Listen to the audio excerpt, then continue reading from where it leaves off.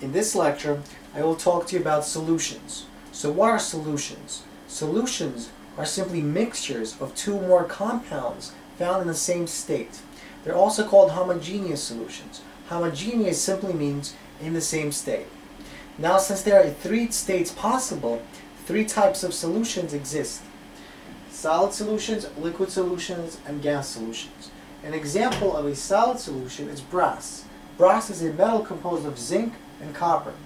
An example of a liquid solution is sodium chloride or salt found in water. An example of a gas solution is air. Air is composed of nitrogen and oxygen. Now, whenever we talk about solutions, it's important to differentiate between a solvent and a solute. The solvent is the compound of which there is more, and the solute is the compound of which there is less.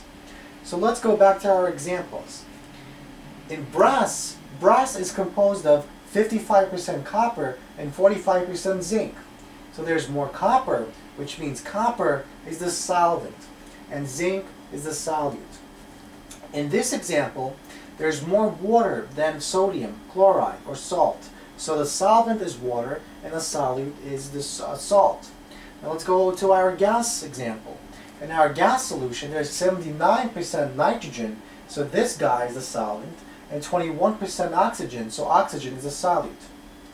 Now let's look at ideal dilute solutions. So what are ideal dilute solutions?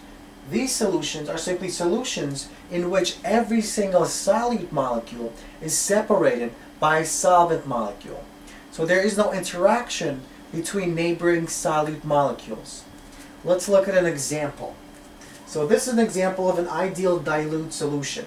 In this example, the sodium and the chloride are separated by water molecules, so they can't interact.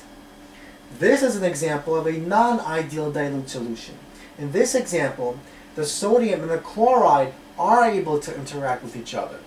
So therefore, it's non-ideal. Dissolving is the process by which solvent molecules break apart solute molecules from one another. Now when the solvent is water, this is called hydration. Now remember, like dissolves like. So polar molecules dissolve polar molecules, and nonpolar molecules will dissolve other nonpolar molecules. Nonpolar will not be able to dissolve polar, and that's because they won't be able to overcome the large dipole moments of the polar molecules. And these dipole moments come from large differences in electronegativity.